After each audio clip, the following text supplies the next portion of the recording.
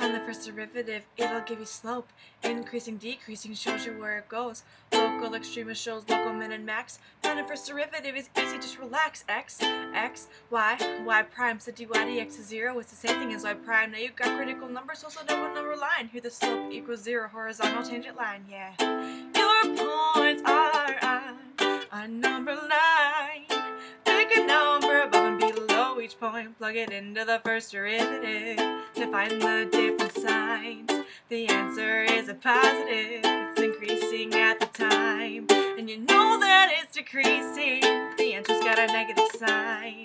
We'll talk about the endpoints at a later time.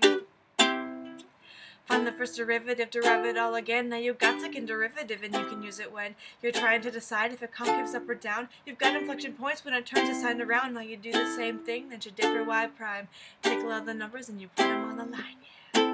Your points are on a number line.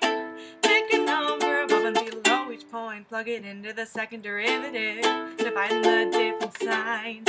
The answer is a positive. It's concave up at that time. No, it's concave down when the answer's got a negative sign. And if it is 0, it's an inconclusive line.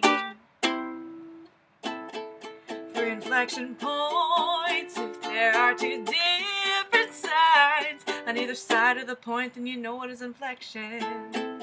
Now is the time to revisit endpoints for the first derivative, so come on, let's do this. And if you've got two endpoints restricting the domain, you can find local min and max points. They're driving you insane. Plus on the left with a minus on the right, it's a local maximum. And if the signs are switched, then it's probably a minimum, a local minimum.